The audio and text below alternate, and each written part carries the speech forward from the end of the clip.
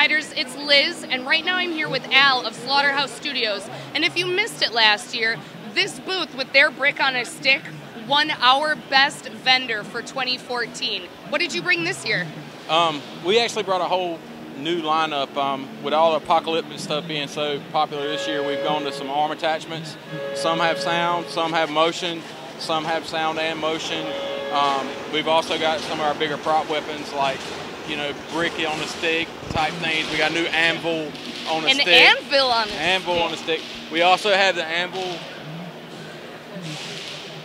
you can wear on a hand attachment, you know, like we did our What is this made out of? It's so actually, light. Yeah, it's a polyfoam, but it's a special blend we come up with. It's got some give, but yet it's still pretty rigid, but it's not brittle like you find in most rigid foams. That's great.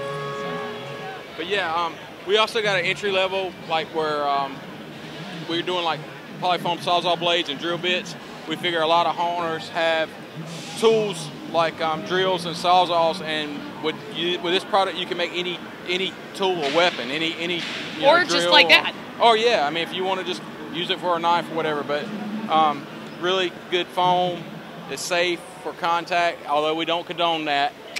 But if you were to accidentally touch somebody with it, you would be okay. So I mean, your innovation is what got you best vendor last year. Have you seen a lot of interest in your new products? Yeah. Transworld was crazy. I mean, I know that's, you know, the big show, but and it seems to just be feeding right on into this show today.